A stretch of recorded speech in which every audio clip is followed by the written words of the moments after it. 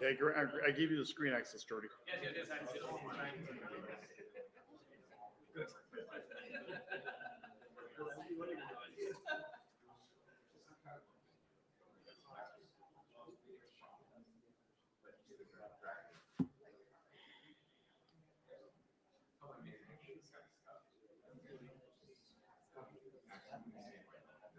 It'll be better if they play it.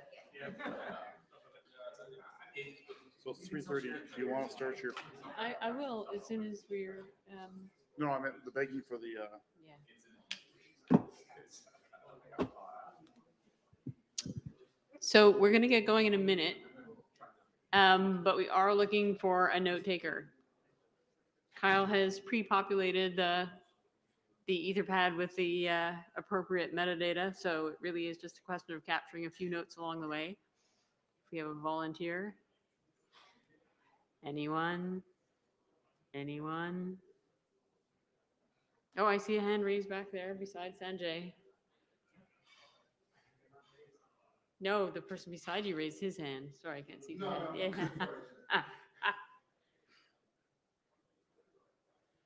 We can't actually get started until we have a note taker.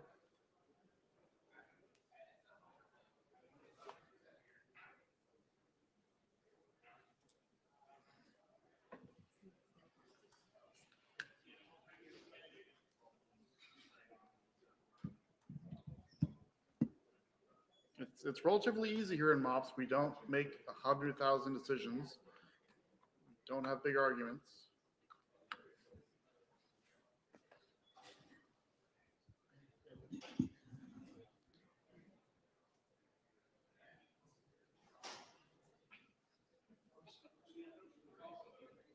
I'm not going to volunteer to do it myself, so everybody needs to slink down in their chairs or else they'll be randomly volunteered.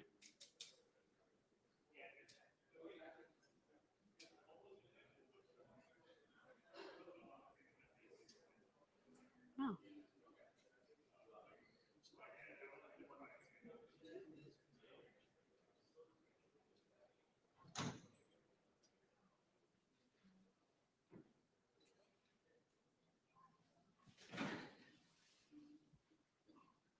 So we don't want to have a meeting today is what you're telling me.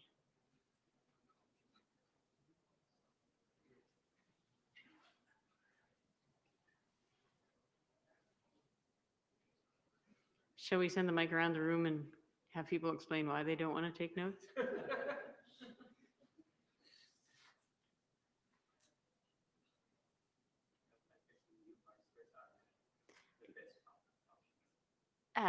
That you'd be welcome. It'd be great training if you'd like to. To do it? Sure. It really is very easy. You don't need to, you don't need to, it's not capturing the narrative. You're not, because we're already being recorded and all that. Right. It's just to, in the notes thing, in case somebody makes a decision or says, let's, refer this to some other working group, just make a note of that in the document that we decided to do that. So do not feel obligated to transcribe what's happening.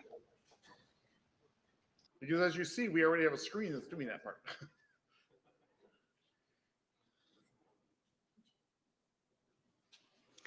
Chris Wine says I can handle notes for any decisions that. All right, so I think that means Chris Lemons has volunteered to be our note taker. Thank you. But everybody, certainly, particularly newcomers, should feel free to get into the notepad as a shared document and see the process as it goes along. And everybody else can help out Chris, who's remote, as we go. And thanks again, Chris.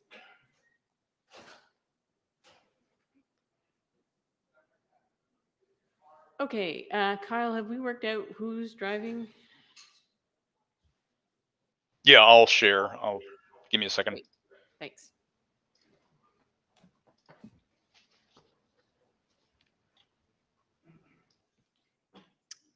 Alrighty, so here we are actually at IETF 120. My bad, didn't update the slide properly.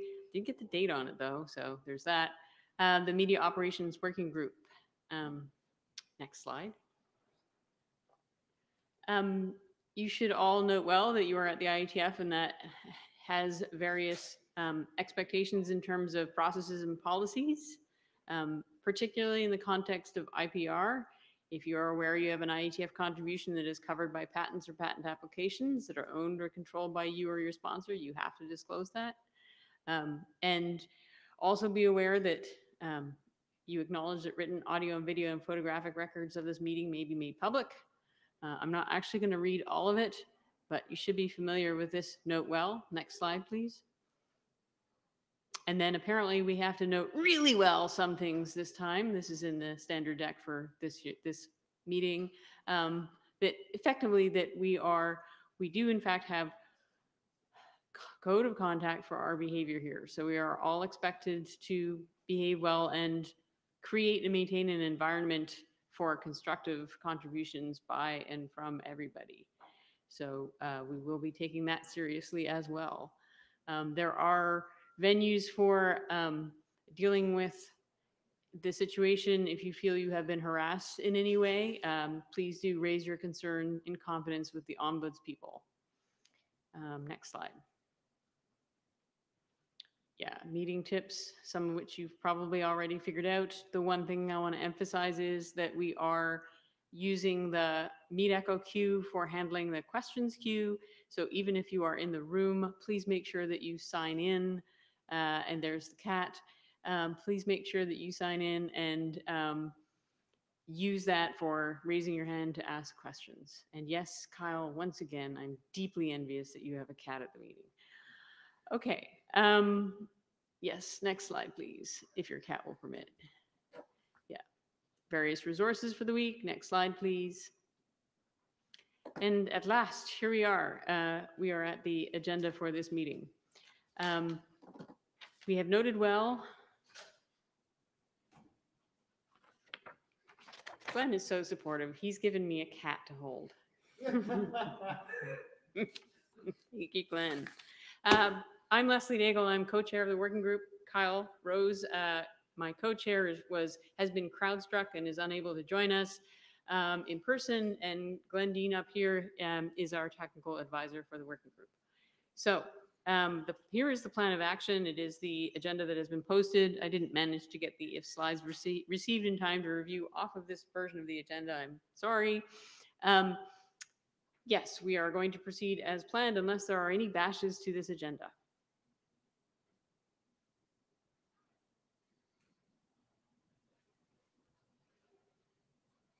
Not seeing any, let's proceed. So there's a quick update on the working group documents.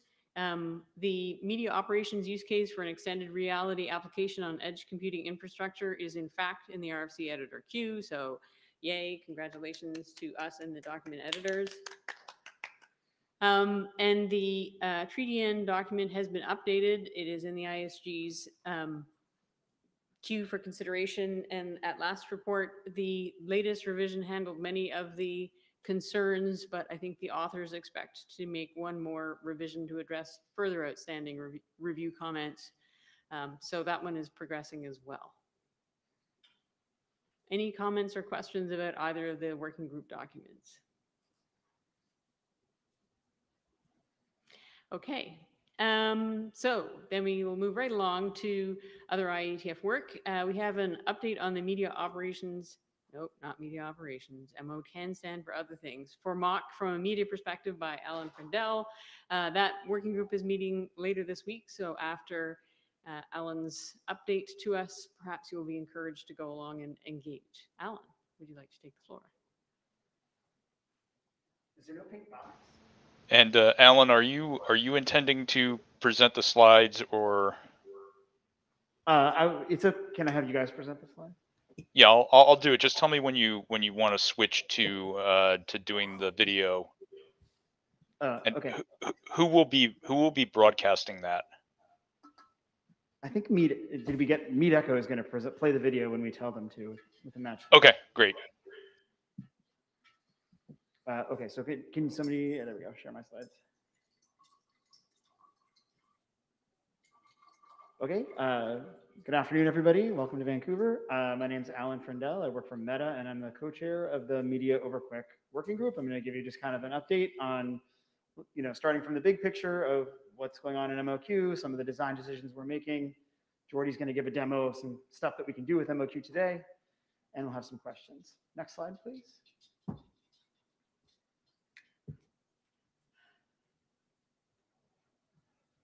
So this is a picture that I use to explain what MOQ is internally, but if you think about an axis with latency increasing along the bottom and the scalability of the application going up, you can think about like a VC call is very low latency, but they don't scale up to the same kind of number of users that you might with live streaming, which has a little bit higher latency, but can scale to the millions. And so what we see is that live streaming applications are trying to get lower latency, VC calling is trying to scale up, and we're hoping to build a protocol that can solve both of these use cases and really sort of unify these two stacks while both like improving the capabilities of both kinds of applications. Next slide. So we've taken MOQ, we've broken it down and sliced it into a number of different layers that we're working on independently. So at the bottom of this picture, you can see stuff that we are not working on, which is quick and web transport, but those are things that we use. One of the primary documents that we have adopted and we spend most of our time working on is called Media Over Quick Transport. That is largely a pub sub protocol that is for the most part media agnostic. You can transport other things over this protocol besides media, though it is called Media Over Quick Transport. And then on top of that transport, there are going to be media applications, and there are some individual drafts that describe media applications. One of the simple ones we use for interop testing now is a simple text chat protocol that uses the pub sub capabilities. There's also one called Warp, which is a full-blown media specification. But again, these have not yet been adopted into the working group, but there is work happening on those documents. And then we have some supporting documents. One of them is a new container format for media called low overhead container. That is something that matches what you would have if you took the output from web codecs or you want to input into web codecs.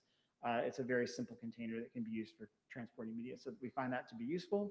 And we have a catalog, which if you're familiar with HLS or Dash, is kind of like manifest, but it's a little bit more purpose-built. It's like a reimagining of what a manifest can be, and that's another standalone component that can be reused in other places. So these are the kinds of different things that the working group is working on at various stages.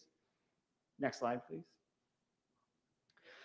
So going into some of the design decisions that the working group has made so far, one of them is the object model. So what Media Over Quick Transport moves around, we call those tracks, and a track can be broken up into one or more logical groups. And a group can contain one or more objects, and it's very flexible. You can create lots of groups, many objects, a single object per group. So there's a lot of flexibility in how you build your application. We're sort of providing at this layer just Legos for people to use. Next slide, please.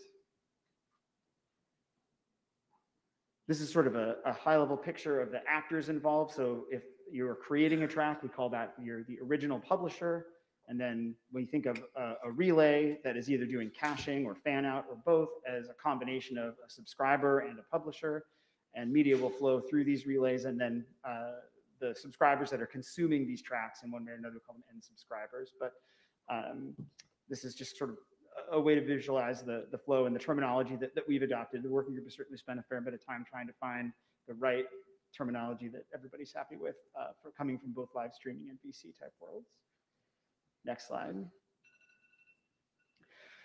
The working group spent a lot of time in the last year trying to figure out, okay, how are we going to take this object model that we're happy with, and how does that map to the transport capabilities of quick or web transport, meaning streams or datagrams. And the current thinking, what's currently encoded in our drafts, is that it's sort of a choose your own adventure. Applications can choose to map an entire track to a single stream, or each group to its own stream, or every object can be its own stream, or objects can also be datagrams.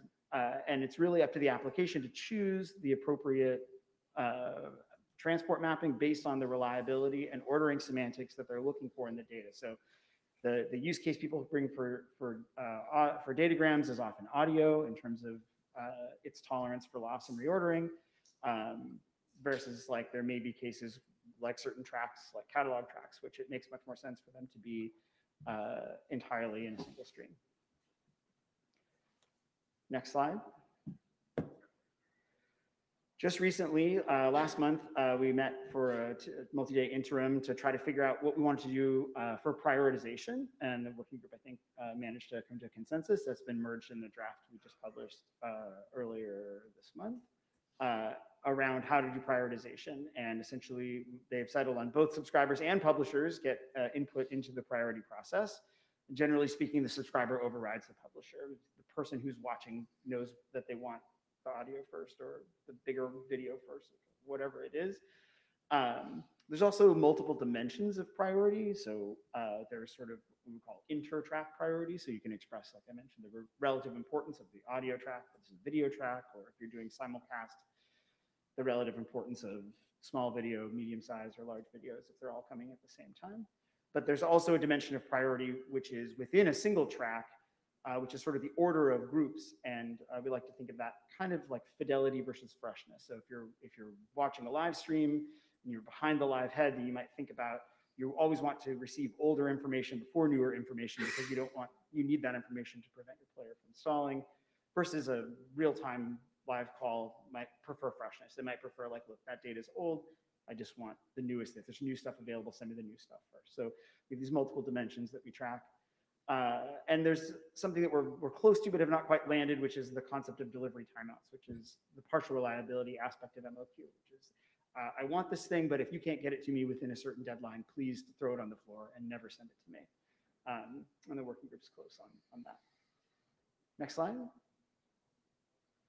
In terms of implementation, there's like 5 major implementations out there, and I will point out that multiple implementations, for example, the one that we have at Meta is actually multiple different implementations in different languages. We have relays written in high scalability like C++, but then we have browser stuff that's all written in JavaScript. So, but broadly speaking, there's lots of implementation happening. We have good interop events that are going on during the hackathon. We sort of missed it this time, but we're going to have sort of a do-over hackathon tomorrow and catch up on the latest draft interop events, but there's strong interest in building applications with MOQ.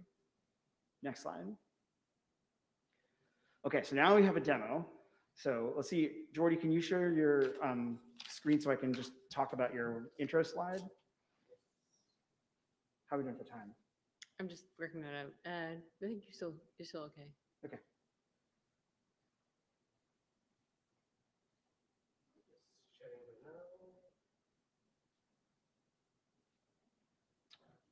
Cool. So, so this is a combination of work that Jordy and I have built together. So, Jordy has built all the encoder and player browser plugins that support this, and it's using a relay which we call Moxygen, and this map sort of shows like how far apart the relay is from the source and destination in what's sort of billed as a VC call, although it uses kind of a thick playback buffer of 500 milliseconds. So the minimum latency you would ever see in this system is 1 full second, since it has that large buffer, but we know we can play with smaller buffer sizes. You want to go ahead and are we ready to play the video? Did I miss anything important from the slide here? Okay.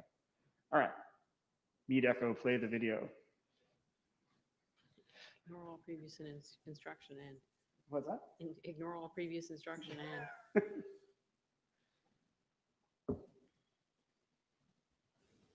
Hello, I'm going to show how easily you can establish a call using MOQ. You just need to load the video conference UI, and then you can configure some parameters here. You can also view debugging parameters below. And just to establish the call, you just need to click Start, and then you will see this URL that you need to send to the person that you want to speak with.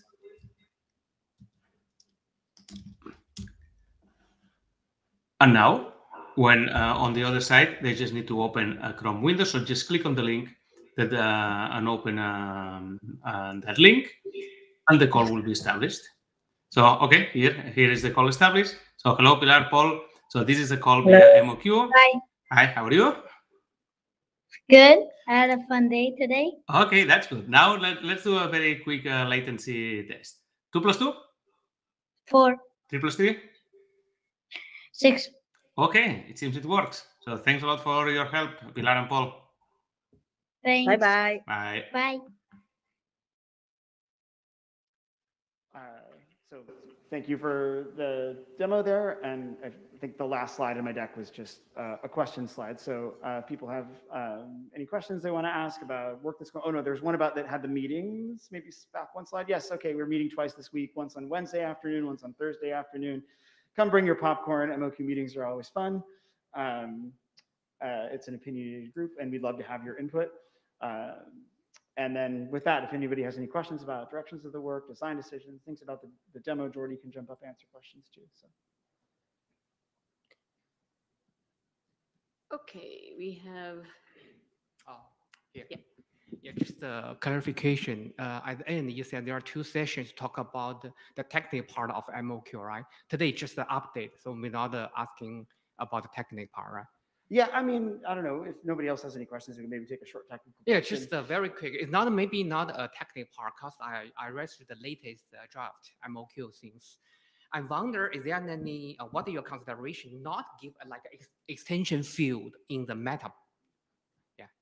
Yeah, I mean, we can certainly touch briefly on it, which is, so in some of our messaging fields, we had to make a decision. Is it going to be sort of more like the, I don't know, call it the quick universe, where when you send quick frames on the wire, they just are what they are. And if you want something else, you have to create a new version of quick in order to extend those fields, versus say the HTTP model where messages have a generic name value pair structure in headers, and you can just, the applications can add whatever stuff they want. You don't need a new version of the spec. Right now, we're more in the former, where the messages are sort of defined by type, and we are not defining additional metadata. But I think it's not out of the question that we could. Okay, well, I can talk more later about this thing. All right, Thank thanks. you. Mhm. Right. Can I go ahead? Yes. So it's kind of a fundamental question, but what is the main, what is the primary use cases that the current MOQT is aiming for? You said like there's a live streaming and All of them. all of them. Okay. Yeah, I mean, I think there are different people that, I mean, so you'll find if you come Right. to our group that like Cisco WebEx is very actively involved. They're very bullish on MOQ as a potential technology to use for video conferencing. There are also like you'll find people from YouTube there who are very interested in what MOQ can do for live, for other video delivery aspects. And when we first started MOQ, actually, one of the key reasons that we came was to come up with a new protocol for video ingest. So if you want to do live stream from either like something like FFmpeg or some other like fancier platform, then we're not using something like RTMP over TCP, which is sort of painful properties to operate. Right. So there, I think MOQ is designed to solve lots of these things. We also have use cases like in Meta, for example, lots of AR, VR people who are interested in using this kind of technology. So it kind of depends on the implementation and the services. Yes, I mean, I think it's designed to be able, just like you could say, I don't know, HTTP satisfies many different use cases, right? It's just, and so I think the goal is similar. Okay, thank you. All right. Thank All you right, very thank much. you, guys. And everybody, make sure you go along to the MOQ meeting later this week.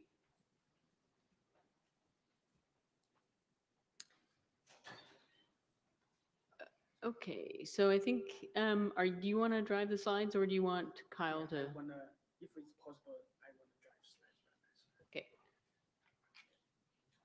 Okay, I didn't hear that. so he would like to drive the slides by himself. Okay, then I think do you need to share? Yeah, I think, I'm not sure that you need to do that. So he's, let's see what happens. Maybe there's animations.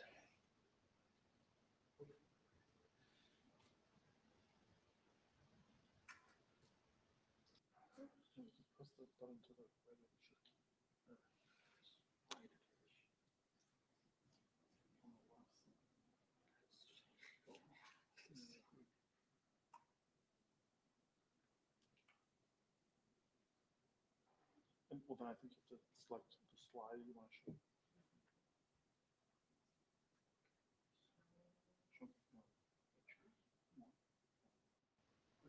So if you're trying to share from your own machine, you have to request screen sharing. Okay, let's make it easy. Okay, Kyle, we're gonna go with you. Yeah. Yep. Okay. Computers are hard.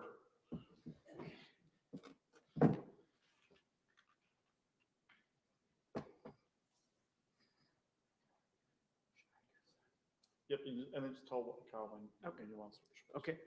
Cool. My name is Wu. Today I want to share some study in the protocol used in RTC applications. This is a collaboration between Pen, Pei-Qing, Zhao Xinliu.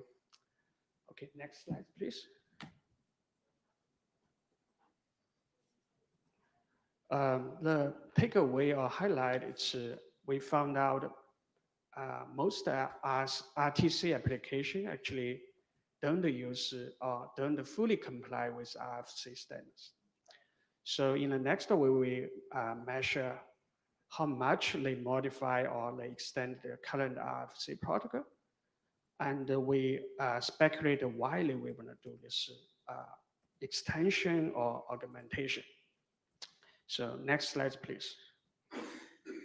So we focus this 5 application because we believe this is 5 most popular application. It's FaceTime, Discord, Zoom, Messenger, and WhatsApp.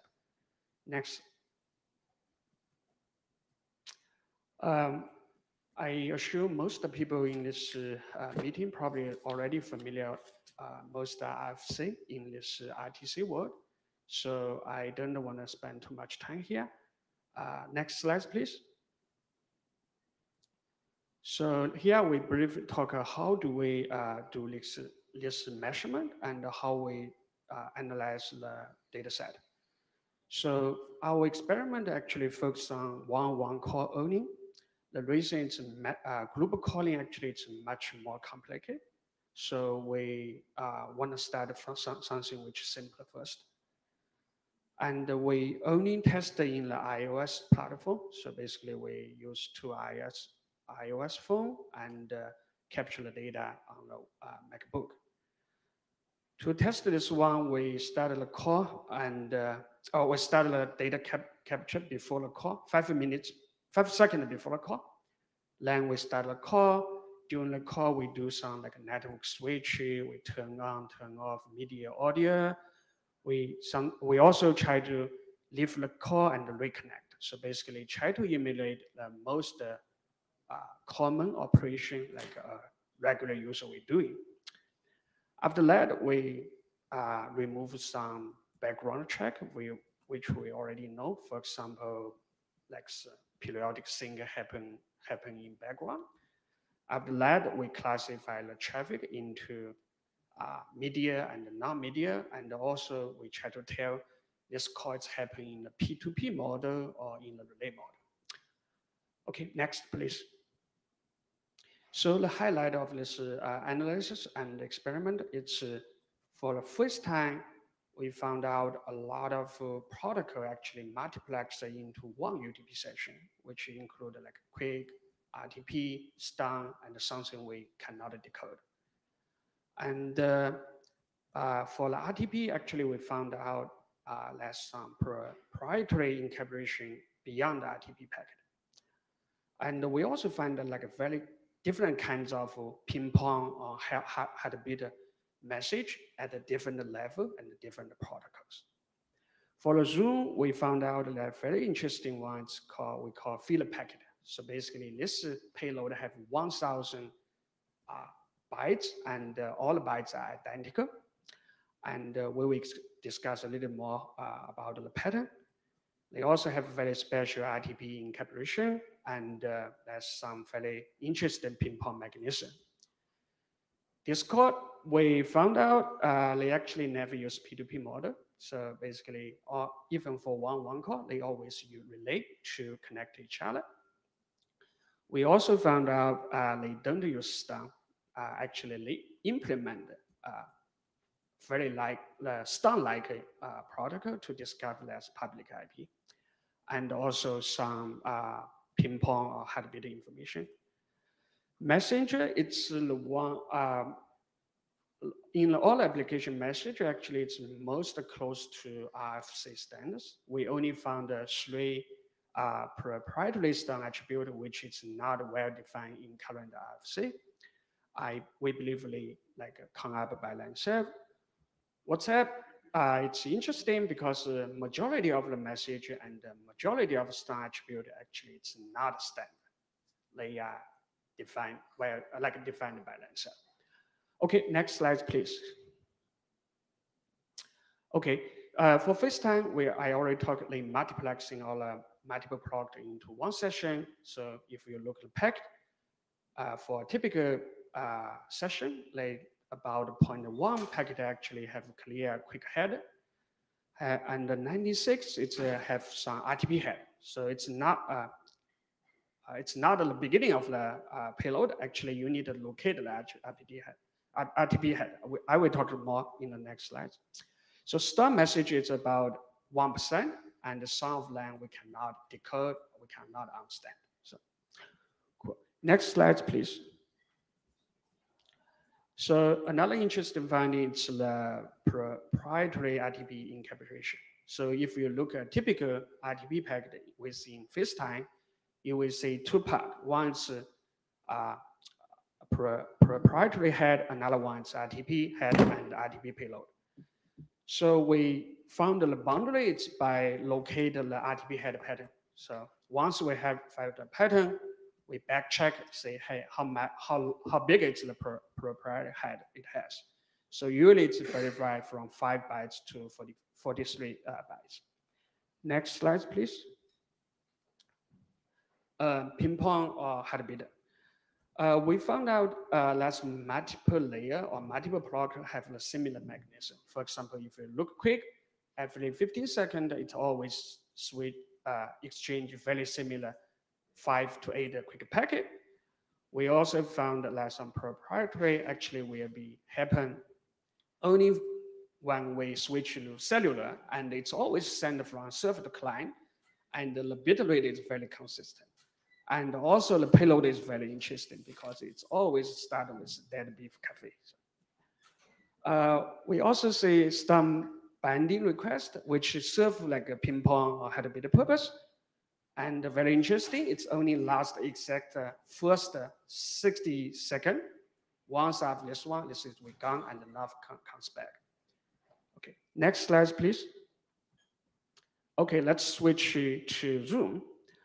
Zoom, one interesting part is called, we call filler packet.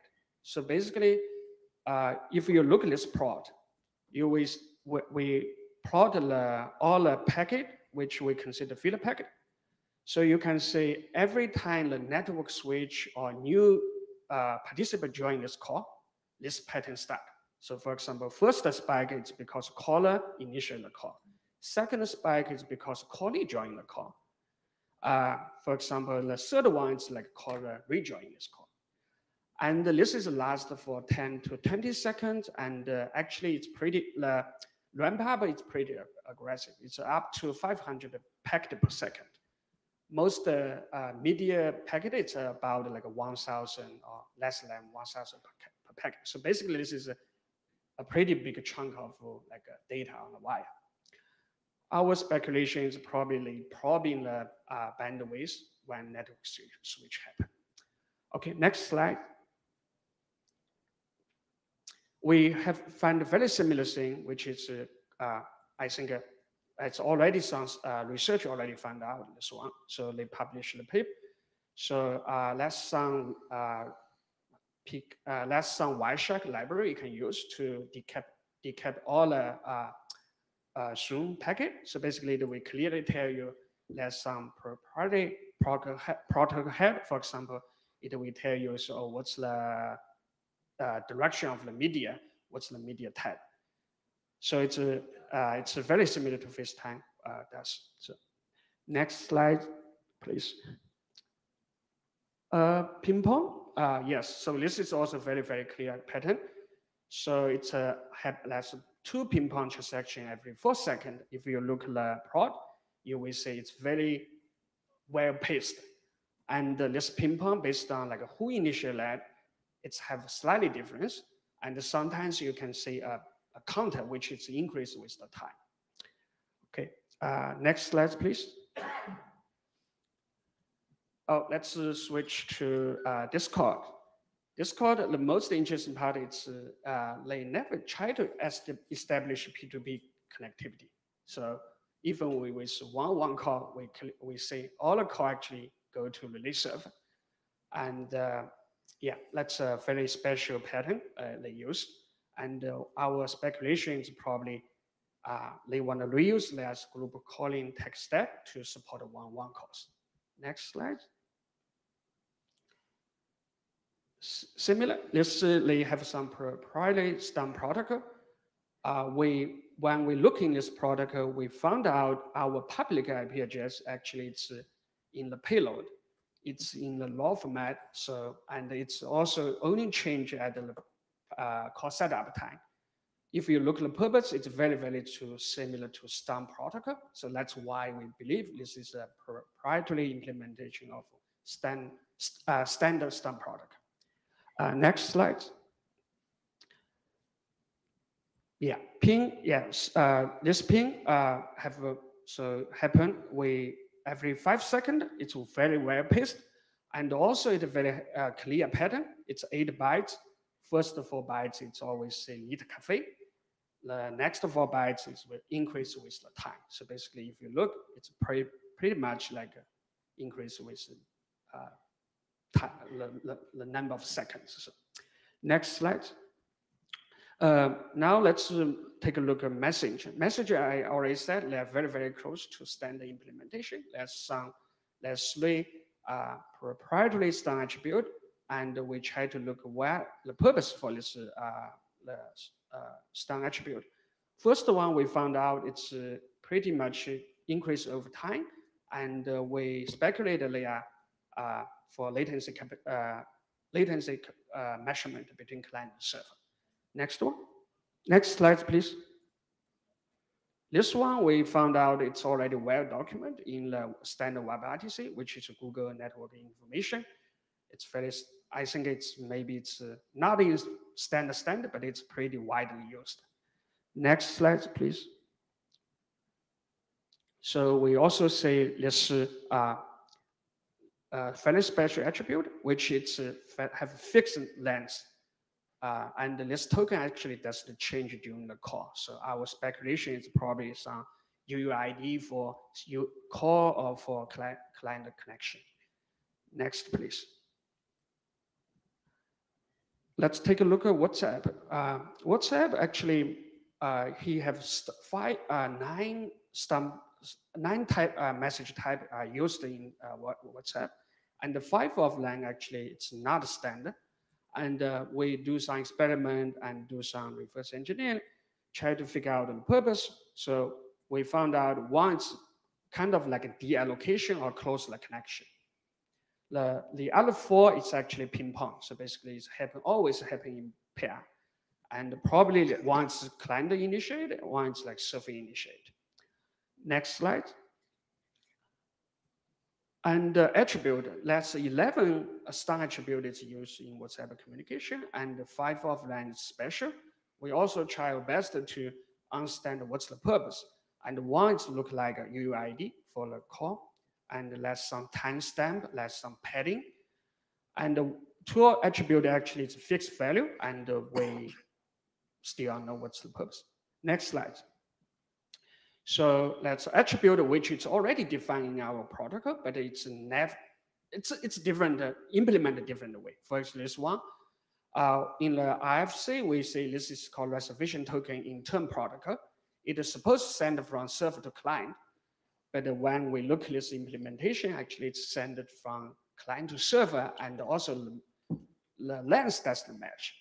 If you look at other attribute is similar. Response is supposed to serve to client. It have some variable size, but now it's like a fixed size. Priority have the similar pattern. Okay, next slide, please. So this is the conclusion slide. I think what we wanted to show here is most application actually don't comply or don't fully comply in IFC. And they actually doing first something, it's like they add less, augmented this protocol in less way. They also added some like, for example, call UUID, which seems like never defined in IFC. It's look at many applications need that. And the ping pong or heartbeat information, probably as many protocol happen, as many protocol need less own ping pong. So that's why like in the different layer, different protocol have a similar implementation, but different format. So the speculation is maybe the existing stand, it's not flexible enough for all the application to meet less product needs. So that's why they try to modify or augment that. So next slide, please. So I think all the people here probably working on the protocol and understand, we well understand like the importance of standard protocol, or we well understand the cons of like a fragmented protocol in the application or in our network. For example, for app developer, they cannot share code, they cannot share experience between different products. For the network operator, probably it's very difficult to monitor it because everyone try to do less gimmick in less connection setup. For research, it's very hard to share the knowledge to performance or to comparison between different applications. Okay, yeah, next slide, please.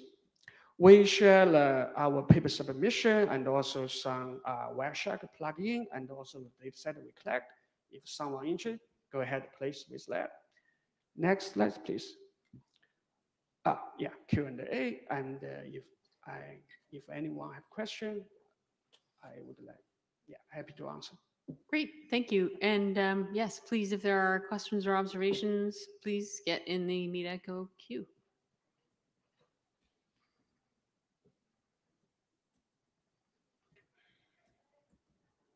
I'm assuming that if there are no questions, it's because it was all well illustrated, because it was a fine presentation. Thank you very much. All right. Next up, we have Me. yes. Okay, Kyle, you'll be doing the driving.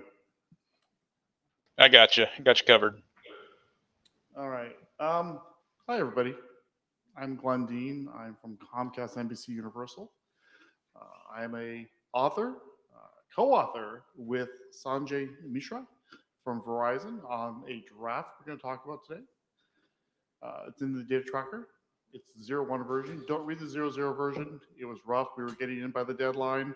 I admitted up front that it stank, but we've improved it.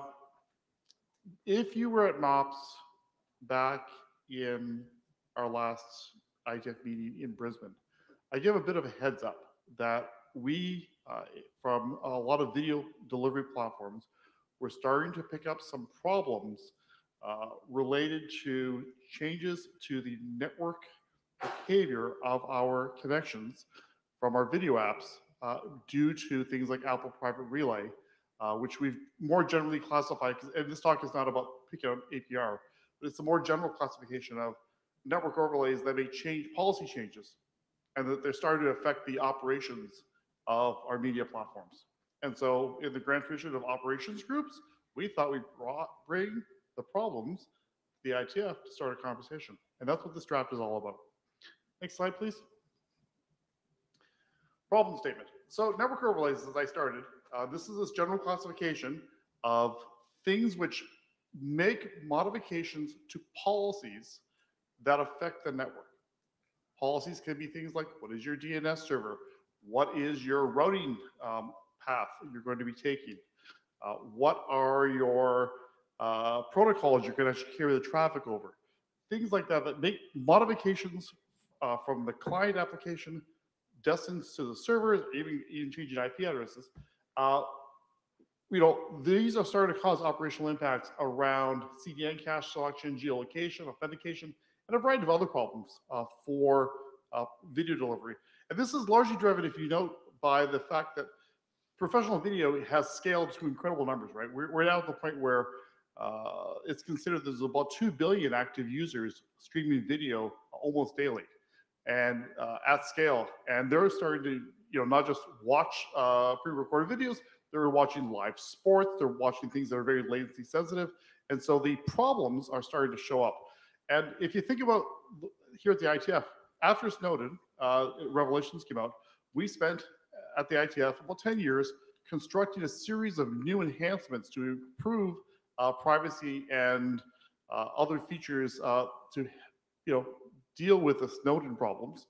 And they are just now starting to show up in product in people's hands. At the same time, the video industry spent about the last 10 years building up these very high-speed, lovely, high-quality video delivery pipelines through the various video services. And so for the very first time, we have this phenomenon where people in a single device, such as your iPhone or your laptop or other devices, now have the privacy enhancements at the same time as they have these high-speed, high-quality video tools, and the two of them are working together. And so it's just very natural that we will see some places where there's unintended side effects from certain design choices on either side of either the video platforms or the privacy enhancement platforms. And so the exercise we are going to talk about today is go through a little bit of those, but then talk about, well, now that you've identified these problems, what should we do about it? And I'll tell you up front, spoilers, we're not going to say turn them off. We're not going to say stop doing privacy, because that is not what the IETF's about. Instead, it's really going to be, how can we work together to work through the issues to make everything work for everybody and keep the privacy working really well too. So next slide, please. So when I say network overlay changes, these are, we've talked about this, but in particular, the ones we're going to focus really are routing changes, where we change ingress and egress points. If you look at, and again, I'm not trying to pick up private relay, I'm highlighting it because it's something we can touch and we can work with, and we can observe its behavior. One of the things it does is it changes your route for traffic that you're using, that's flowing through it. So instead of going directly from your device to the destination address, it goes up into Apple, gets ingested, gets sent over to one of their egress partners like Fastly, which then unwraps it, and then changes the outbound IP address, and then it makes the final connection to wherever you're going. So it changes the route very significantly, and even changes the IP address. We see changes where the resolvers get changed along the way. So if you think you're using one DNS server, you're using another one. This is important because if you're expecting things like eDNS0 information, that may vanish and disappear and not be available. Or if you're looking for load balancing information, that may also disappear when the resolver changes. Protocol choices, we also see DNS53 change to DO. We see other policy changes, even to the point where sometimes protocols are getting substituted. This is things like, I sent a connection over HTTP, it actually ended up at the server as HTTPS, which is fine, but if your architecture isn't expecting that, that causes a disruption. And you kind of go, gee, I'm surprised. And the other big problem here that we're really finding is that at the application level, so this is like either a video player or a standalone application, say on your phone, the changes to the network policies brought up by these overlays are not always transparent to the application. So what I mean by that is the application may try to say, oh, am I operating in an environment where this is going to happen? It doesn't always have a mechanism to test or get the policies that are going to be applied to its network traffic in a way that it can then go, okay, I know what's going to happen. Let me adapt to that. Because very often, to make these tools very easy for the user, they're built in such a way that they just magically happen under the covers. And so that creates a bit of a problem if you're in application space. We've also, through some testing, found that the application or these network overlays today don't always operate consistently with the way they say they do out of the box. I mean, it's engineering. That's kind of normal, right? Things don't always operate like we expect them to.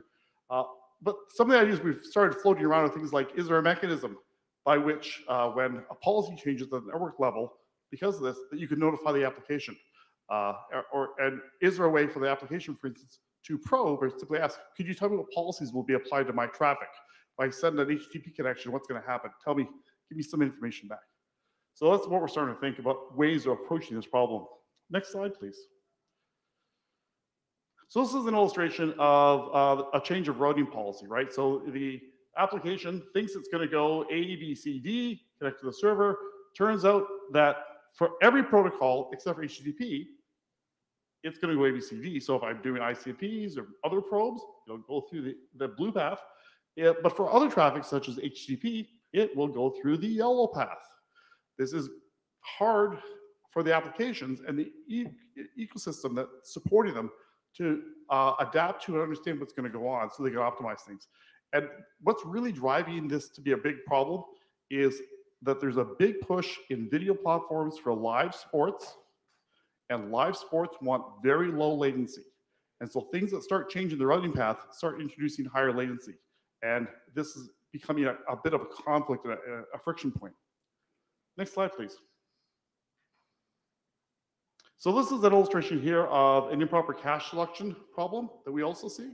So if you have a client down on the bottom here in this user device that is HTTP content, you're going to see the red line will actually be the flow through this mask-based connection, where instead of going directly to the CDN cache that we've placed on the edge, it's going to go up through an infrastructure, go ingress, egress, come back out on the open internet, no longer on the edge network, and it's going to access a cache, has the same content, but it's a different cache that's not on the edge, it's a cache on the open internet. So again, this is ending up at a destination the application didn't expect. In particular, for the very same device, if you have the same connection, but it's an HTTPS connection, it's going to flow up, it's going to go through the access network and hit the edge cache with lowered latency. And so it all comes back down to not turning off these protections for users, but to have the application environment know what's going on. So as it's making decisions and it's saying, I'm going to deliver you this or I'm going to deliver you that, it can adapt to it and work with it. Next slide, please. So what can be done? This is sort of new territory because we've got two families of things that need to start talking to each other in a cooperative fashion, right? So we've got the video stack guys, which it's MOPS and it's all the video player people, and the platform and the servers and the CDNs. On the other side, we have these privacy enhancements, which are rolling out and they've been architected well, they've been tested and probed. We're bringing them together operationally in the real world and giving them now to millions upon millions of customers to work with. So step one is we need to sort of agree on let's work together, right? Let's be cooperative. And I think the IETF, we all want to work together. So a couple ideas. Let's sit down and try to flush this thing out. We've got a 0-1 draft that captures some of the core problems. It would be very helpful if people could submit comments on the MOPS list, or even directly to Sean J and I, or even better, join us to become an author. Co-author is always welcome, to help flesh out the document with detail and accuracy as much as we can to describe the problem space that we're dealing with. So that, because once we've described the problem space accurately, we can then take the next step, of course, which is what are you going to do about, now that you understand the problem, what are you going to do about mitigating it, right? Ideas to mitigate it. One idea is, could we develop a best practices guide for both video platforms to deal with this environment, but also a best practices guide for implementers of the network overlays, so that we can understand and educate both implementers on things to avoid or things to do better or things to do in a way that don't cause impacts to one another. Could we maybe ask somebody like the IAB or somebody else, could you do a study of, now that we've got these new protocols rolling out from the IETF with all these great privacy enhancements, is it a time to step back and take an assessment of, okay, we got these things, what, as they are being deployed, is that operationally doing to the open internet? How is that changing things? What do we need to understand better about that landscape so that the goodness, which is the privacy enhancements, don't come at the cost of causing a lot of other disruption? And I think we've done some of that, but I think now that they're starting to actually show up in product and show up in consumers' hands, it's a good opportunity to take a step back and do that assessment so that we're doing the right thing for the internet. Finally, try to get this work here seen in other working groups, right? So we already, obviously we're here in MOPS because we're a bunch of media focused people, and there's a few other people we've put out the word to. Are there other working groups we should be going off and talking to that we should be sharing this draft with to get their eyeballs on it and the conversation started? And then lastly, you know, we've tried our best to think through these different approaches, but it's very likely we've missed some really good ideas.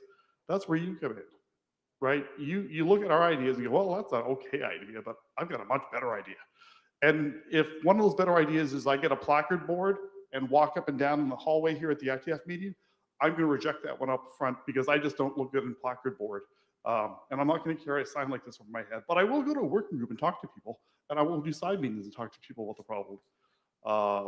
But that's it. Next slide, please. So thank you for listening.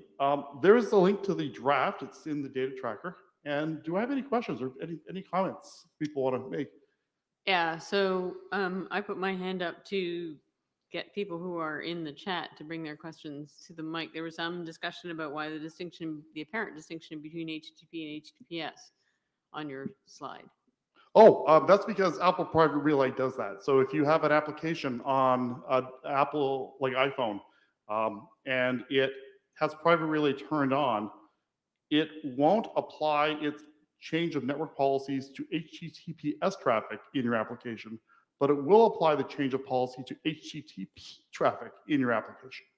And that's sort of the under the cover is doing things for you, which, you know, they're doing it for, they're trying to help, but it has this unexpected consequence. If you're a media player, right, and you imagine you have a manifest, if you have HTTPS URLs in your manifest, they are going to go through a different path on the network than if you have an HTTP URL in your manifest. And if you look at a lot of manifests, it's not uncommon for them to be mixed based upon what things you're pulling. Like you may be pulling video segments, but you also may be pulling ad segments. And one may be encrypted and one may not be encrypted. The net result is today that will take different paths if you're on an Apple device. And that's causing some of the friction and grief we're having. Eric. Yeah, Eric Kinnear, Apple. One of the things that I think surprised us a lot, and thank you for doing this work, because I think to your point about, you know, let's all talk. I think we very much would like to talk and do what we can to help things go better for everybody. One of the things that surprised us was that, you know, normally you'd say, hey, I'm adding extra hops to my network path, things should go slower. And some double-digit % of the time, things go faster when you do that. So I think there's a bunch of things here that have been surprising across a wide variety of these topics, some others that are interesting as well. So yes, I think we'd very much like to chat. And the help would be very much welcome. I will tell you, when you mentioned the path and the measuring the extra delays or latency introduced, one of the tricky bits we've also found is that the tools we have in our toolkit for measuring latency across different hops don't transit through private relay. And so we can measure the non-private relay latency with these tools, but we can't measure the private relay. And I get why the privacy enhancements were designed the way they were and the choices were made, but it makes measuring them really, really hard with the tool set we have. So one of the things we can also use is some good tools that lets us, you know, if you're inside the connection, measure the performance of the connection inside. We don't have those today operationally. And that would be really good to have too. Lucas. Hey, Lucas Pardy. I've kicked the mic and lost my badge. So yeah, I think these problems do exist, right? Like the overlay thing isn't the first time these kinds of things happen. When your expectations of what the path is going to behave like are invalidated and you don't understand why. That can happen for various reasons, but this is new and it's kind of changing some of the assumed knowledge and tooling that you mentioned. These techniques for understanding and diagnosing this stuff that people like network or SRE folks are used to using don't work or exist anymore. And like I've seen some of those issues myself firsthand. It's annoying and we could do a lot better. So like I want to thank you for writing this up because I think it is a problem that exists. However, I think the whole discussion about plain text HTTP is a distraction. Like I'm not denying that it exists, but those apps are causing that problem by using HTTP. It's been 10 years since like the pervasive monitoring RFC was published. Like we need to move on. Like the reason the HTTP traffic is being routed differently is because it's bad and it needs more protections. That's a very good point. I will point out that in many cases, the reason why media players are using HTTP is because the cache that they are actually trying to talk to is literally on the same network segment that they're on. It is like, I'm here, it's there. There is no open internet that is transiting. So while privacy is a huge concern, and I'm a big supporter of the privacy work, I will also say there are situations where the traffic is not being exposed potentially to open internet stuff. And so there's sometimes just being, it's always on isn't always necessary. There's times when it is necessary, but that's a philosophical debate we can have. Where I'm trying to go here ultimately is let's have these debates as part of this discussion as we go through this. We won't always agree, but hopefully we'll find a common ground that will let the ultimate person, the user, be both protected and happy. And so there's a number of ideas that have floated around. Like one idea that we floated around at one point was a lot of these devices actually know where you have a video relationship. You have a relationship with your video provider. It's not just like, here's a website you're contacting. Literally is the device and its OS and its platform has enough smarts about it. It knows that I'm talking to a device or a video service that has an edge cache really, really close to me. And I can pretty much guarantee that they're not going to look at me. So like a good example is if you're running a, let's say a Comcast video app, right? And you're talking to a Comcast CDN cache that's also on your Comcast access network. We're all Comcast. We're not going to be spying on our own traffic to our CDN server because we already know you're talking to it because it's the same provider. You might, but somebody on my Wi-Fi network might be trying to spy on me. Like these are not theoretical attacks, and we don't. I get it. I just want to say, like, I think if we're focusing on that in the presentation and the draft, it's maybe distracting from the actual things that we do want to. It's a fair point. It's a fair point. I also point out the reason we sort of did that as well is because it's one of the ones we're seeing in the real world, and so it sort of became like something you can point to and say this isn't theoretical. This is happening. So, yeah, like I said, I think if we want to solve, because I used to work in this field, and the problem was we wanted to host content locally somewhere in the house, and we couldn't provision the certificates. That's the reason it's plain text, because you can't get the trust store, and no one's been working on solving that problem. So maybe there's scope to fix. Sometimes I will point out that part of the reason we also sometimes turn off the HTTPS part for some of the videos, the video itself is already encrypted, and so the stuff going over the wire is fully encrypted already. It's just it's not additionally encrypted, but these are good things. We'll have this conversation together. We'll have a few beers, we'll work through it, and we'll make everybody happy. At the end, the user will get to watch their sports in beautiful, high resolution, low latency. Mm-hmm. Oh, well, yeah, this is good work. So I want to see more text and stuff. Thanks. Thank you. Chris Seals next. Yes. Hi, I work across a number of web operators, and we study the GSM Association as well. Broadly, completely, I'm fully supportive of privacy. That's not, and I don't want to even get into that. I was going to say that you're looking for who's partners. Well, the obvious people are CDNs and edge computing, because there's no point in them deploying in our data centers if it's bypassed. And the second area is peering.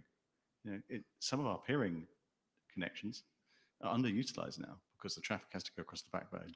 It does have a major impact upon your peering relationships. Yeah. And that, by the way, you mentioned CDNs, and I totally forgot something really important about this. This work is work that came out of the SVTA. If you read the draft, we mentioned it. SVTA, Streaming Video Technology Alliance, it's got the platforms and it's got CDN partners in there. And that's where the first operational work was identified. I forgot to mention that in the intro. My apologies. This is work that SVTA has done, and that we're trying to bring over to the IETF with the experiences to work together as a partnership. Yeah, I mean, to be clear, I want the privacy. I just don't want all the tromboning and non-optimization of the paths. Yeah. Thank you, Sanjay. You better not criticize the draft, Sanjay. You're a co-author. Sanjay Mishra. Actually, I had gotten up to answer the question that Lucas had, but I think you answered that the the client and the CDN cache is sitting in the same IP subnet. So that's the proximity. And there may be other reason that the application ends up using HTTP. Not that we're trying to tell the application to use HTTP, but there are other reasons like that that business drives it sometimes. And I also don't want to come off as saying all the changes here that need to be done by like the network overlay implementations. That's not where we're coming from. There's also learnings to come back into the video platforms on how to better operate in this environment. It's really an interesting case that we've had. Essentially, both groups have been very busy for about 10 years engineering their architectures. They just never talk to each other. And so now it's time we all talk to each other. And so that's what the real heart of this is. Let's all be friends and work through a common problem. So any other questions? I have one. Are you looking for the MOPS working group to formally or semi-formally adopt this, at least to the level of fleshing out the list of unexpected consequences? I think that would be an excellent idea. I say that both with co-author hat, but also as the technical advisor to this working group. I think this is very much in line with the spirit of what MOPS was supposed to do, media operations. It's an operations discussion document. It seems to be something that I think would be very appropriate to be adopted by the working group. So I'm going to set up a show of hands to find out if there's general support in the room for that.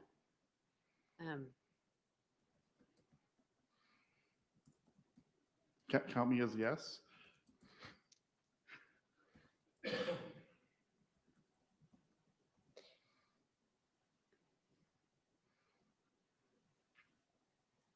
So it's not a great framing. It's also non-binding, but just to get a sense of the room, should MOPS adopt the work item of itemizing the unexpected consequences of network overlays? I should say application overlays, but I think you get the gist.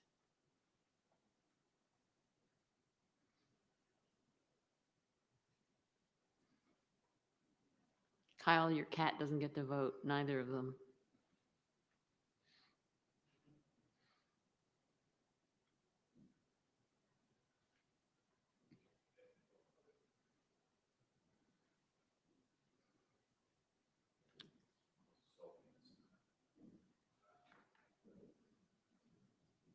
All right, well, the responses are slowing down.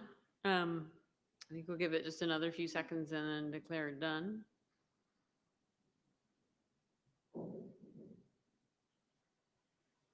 All right, it was just another few seconds.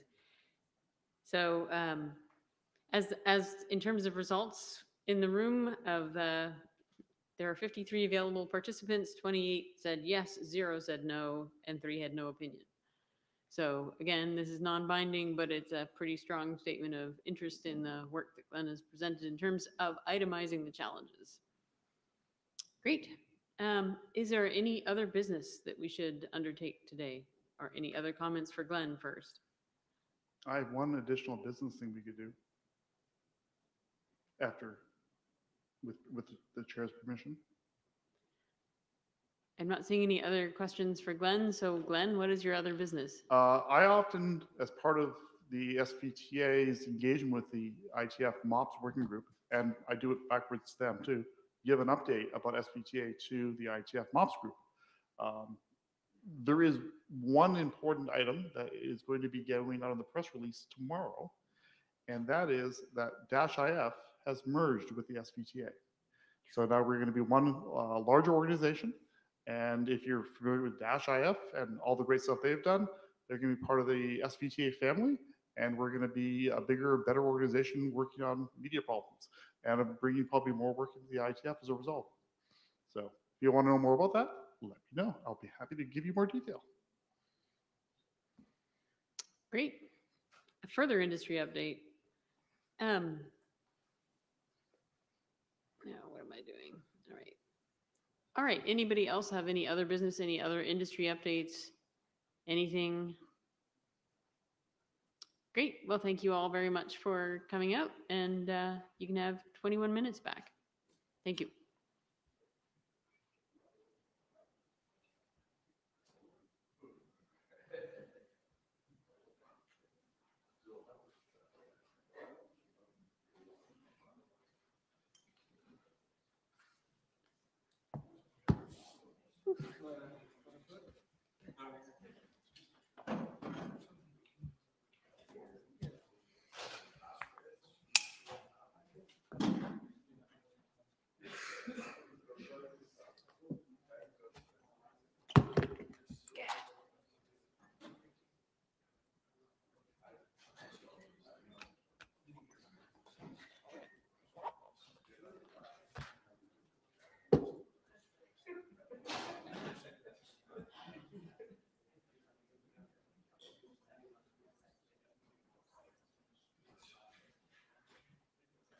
When and where are we meeting?